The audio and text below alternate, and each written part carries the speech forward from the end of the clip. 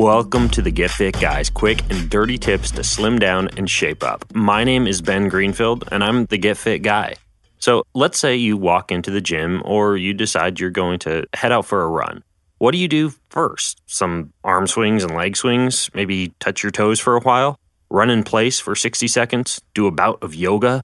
Well, sometimes it can be confusing to figure out how to get your body ready for exercise. So in this episode, you'll learn how to warm up before exercise, the best way to warm up, and whether cardio, stretching, or something else is best.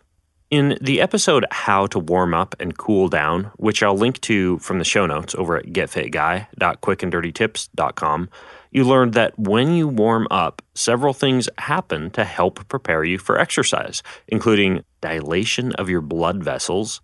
That means as your blood vessels dilate or they get bigger, your heart doesn't have to work so hard to deliver blood, and you have less risk of high blood pressure during exercise. Increased temperature.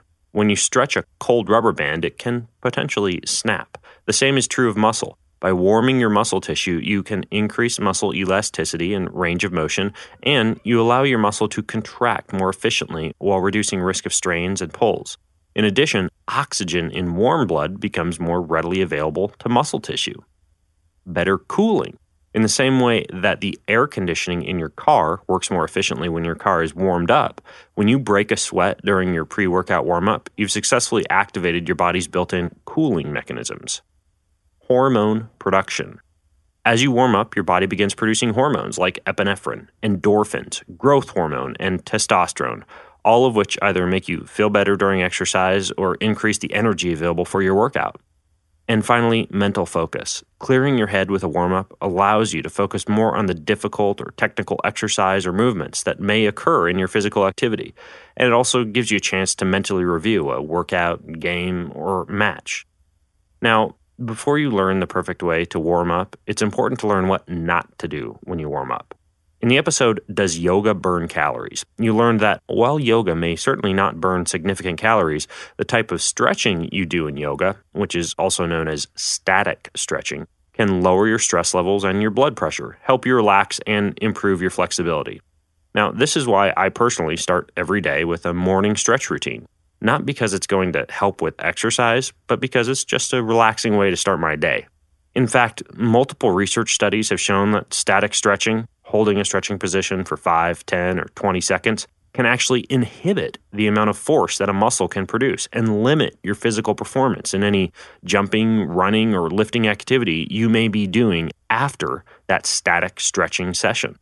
And further data has shown that static stretching doesn't even reduce your risk of injury, which is one of the primary reasons that you may have been led to believe that you should do stretching before exercise.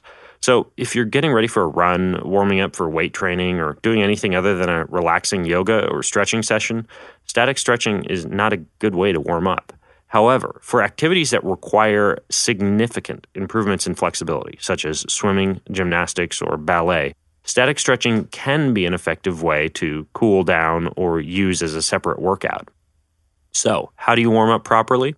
Well, in contrast to static stretching, something called dynamic stretching, also known as ballistic stretching, is a stark contrast in terms of its ability to adequately prepare you for an exercise session. Studies have shown that dynamic stretching can improve power, strength, and performance during a subsequent exercise session. Of course, it's important to know exactly how to dynamically stretch, so I'm going to give you 5 perfect dynamic stretch moves to get you started. I'll put a video link to each of these moves over at getfitguy.quickanddirtytips.com, and to warm up, simply do 1 round of each of the following. Start with leg swings. Hold onto a wall, bar, or anything else that adds support, then swing one leg out to the side, then swing it back across your body in front of your other leg. Repeat these side-to-side leg swings for each leg 10 times. Next, move on to the Frankenstein walk. Keeping your back and your knees straight, walk forward but lift your legs straight out in front while you're flexing your toes. You'll feel this in your hamstrings, the back of your leg, and you may also feel it in the front of your legs as your foot returns back down to the ground between each step. For a more advanced version of the Frankenstein walk, you can do Frankenstein walking with more of a skipping motion. Anyways, do about 10 to 20 yards of Frankenstein walks. Next, move on to walking lunges. Step forward using a long stride, trying to keep your front knee over or just behind your toes. Then lower your body into a lunge position by dropping your back knee towards the ground. Then you push forward, take a giant step, and repeat for the opposite leg, moving across the room as you lunge. To make this motion even more effective, hold your arms above your head, or twist and look back behind you towards that leg that's behind you once you're in the lunging position.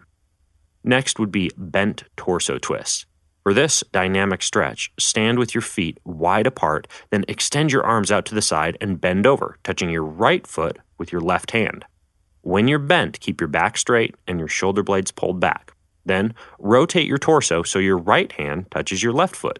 Keep both your arms fully extended as you do this so that when one hand touches your foot, the other hand is basically pointing to the sky. Keep rotating back and forth in this bent position for bent torso twists for about 20 to 30 twists.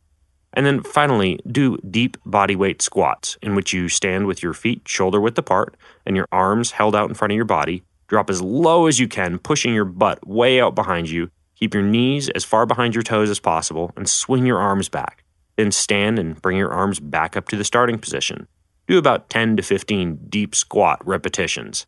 Again, I'll put a link to each of these along with a list of the instructions in the show notes over at getfitguy.quickanddirtytips.com if you need to see a video description.